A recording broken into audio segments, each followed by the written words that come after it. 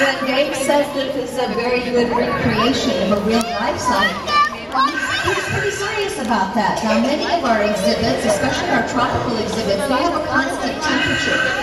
But this exhibit in here fluctuates throughout the year, and we try to keep it whatever the temperature is out in the ocean at any given time. Today is September 25th, 2012.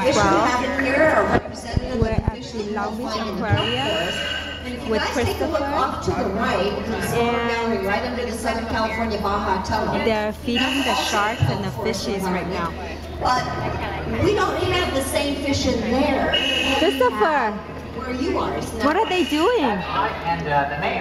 Edison, what are they doing, baby? Feeding the fish? Ethan, where's the diver? Right there? There's another one up there? Oh, you're right, Christopher. There are two of them. One there, one there. You're right. One, a big one right there. Oh, yeah, right there. That's right. That's not the kind of excitement and enrichment we want to give these fish.